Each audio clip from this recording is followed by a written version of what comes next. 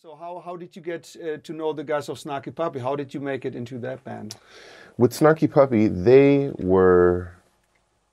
I think at the time they had played at this venue called the Rex Hotel a few times, but I had not heard of them, and a student had told me about them.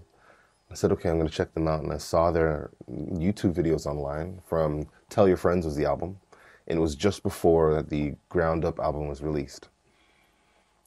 They were playing at this venue, and I was actually in a band at the time, and still am, called Rinse the Algorithm, all one word, all lowercase.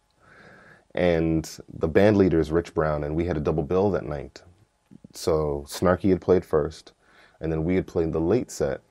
And when it was all over, we all played Teen Town together, just kind of crammed everybody on stage, small stage.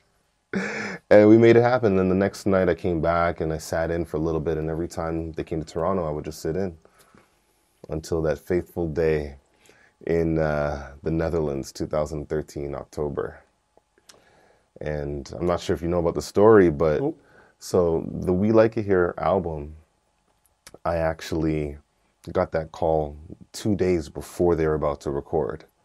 And I was recording another record at the time with a choir called the Toronto Mass Choir, and the album is called Made for Worship. I was done that, and the next day I had to get on the plane to the Netherlands and listen to the music on that flight. Landed.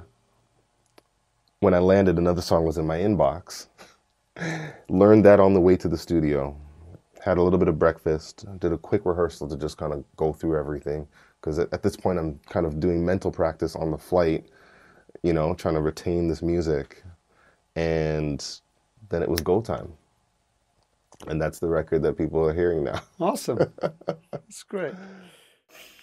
Hey, beautiful drum nerds all around the world. If you liked that video, please give us some love and click there for subscription. And if you want to see another cool video, click there and you see another cool video.